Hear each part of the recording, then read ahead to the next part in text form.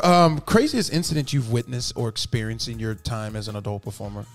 The very first day I had on set in Los Angeles was with Chico Wang and Haley, and it was a murder-suicide.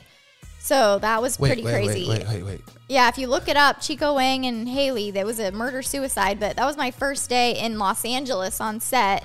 The agent was Gold Star Modeling, but I was shooting a blowjob scene with Brian Sherwood that day.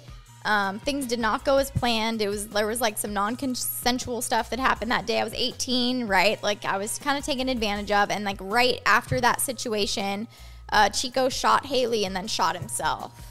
So Are these performers? They were the like director and another talent that were on set with me that day. My very first day at 18 in Los Angeles. And it was a murder-suicide? It was a murder-suicide.